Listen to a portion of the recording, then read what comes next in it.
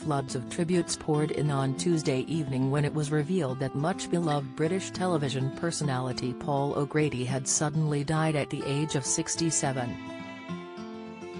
The star's four-decade career in the public eye began when he gained notoriety in the LGBTQ+ community in the 1980s with his trailblazing drag queen persona Lily Savage.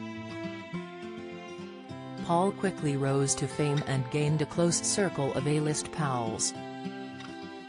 The comedian revealed in 2019 in an interview with The Mirror that by the 1990s, the notoriously raucous members of rock band the Rolling Stones were actually advised to avoid him.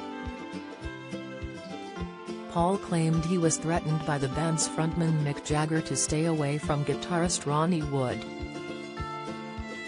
He added, "Mick said I was a bad influence." The cheek.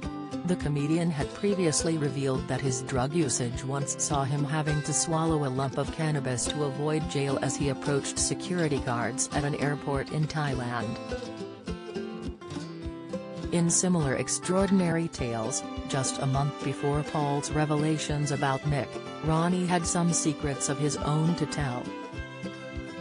The guitarist, now 75, divulged how at the height of his own drug addiction he would bring a Bunsen burner to parties in order to smoke cocaine.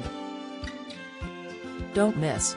Harry biker Dave Meyers sheds weight amid brutal cancer treatment. Insight. Strictly's Moxie meets King Charles and Camilla in head-turning gown. Latest, Paul O'Grady's tearful words prior to his death amid health struggles. Reveal. In 2001, Paul suffered a near-fatal heart attack and slowed down his wild ways, telling The Mirror that he was living a very clean lifestyle these days. Years later the comedian started his much-beloved TV show, For the Love of Dogs, showing off the soft side that audiences came to know and adore over the last 2 decades. Paul's husband, Andre Portasio, broke the heart-wrenching news to fans earlier this week saying, "It is with great sadness that I inform you that Paul passed away unexpectedly but peacefully yesterday evening. We ask, at this difficult time, that whilst you celebrate his life you also respect our privacy as we came to terms with this loss.